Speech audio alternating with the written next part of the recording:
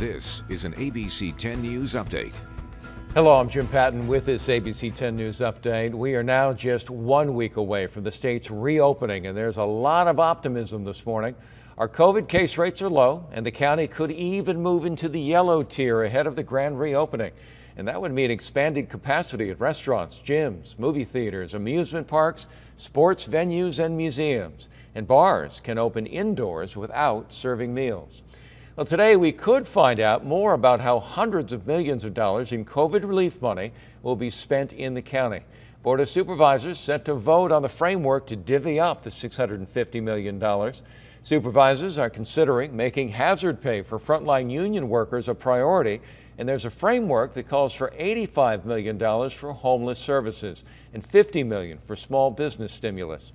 The county supervisors could vote today on creating a new local office dedicated to helping local immigrants and refugees.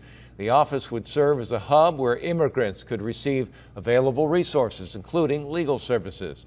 The plan is being pushed by Supervisors Nathan Fletcher and Nora Vargas.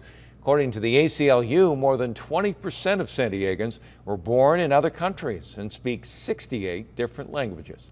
Let's check in with Megan now on our weather picture today. Megan, how we doing? Well, today is going to be a little bit warmer than it was yesterday. The biggest jump in temperatures for our inland neighborhoods, where we're going to be about 5 to almost 10 degrees warmer than yesterday. We'll also see more sunshine today. We'll also see some high clouds building later today. So a mix of sun and clouds, anything from mostly cloudy to mostly sunny for the coast and inland neighborhoods. 60s to 70s for the coast, inland and mountain areas, with 90s in the deserts.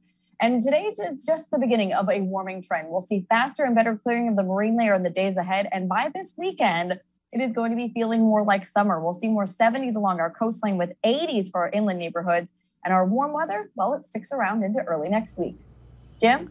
Megan, thank you very much. And for the latest news, weather, and traffic, go to 10news.com or download our free 10 News app in your app store. For ABC 10 News, I'm Jim Patton.